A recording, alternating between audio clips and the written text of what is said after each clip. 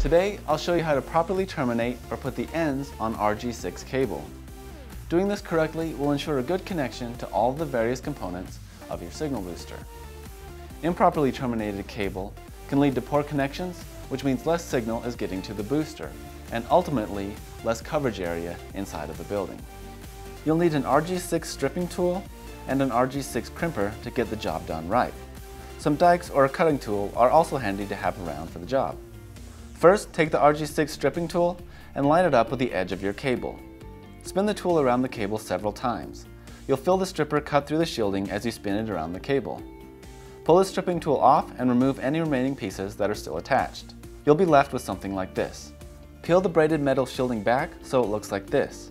Make sure that no metal shielding makes contact with the center pin. Then slip the RG-6 connector onto the cable. Make sure that the center pin slips through the center of the connector and is flush with the top of your connector. You may need to trim the center pin if the center pin is too long, or restrip your cable if it is too short. Place the connector and the cable into the RG-6 crimper and crimp down firmly, bouncing the crimper a few times to ensure you've got a solid crimp. And with that, you're done. Now just measure out the proper length of cable and repeat the process on the other end.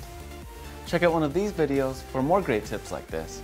And don't forget to subscribe to our channel for more videos like this every week. Thanks for watching. We'll catch you next time.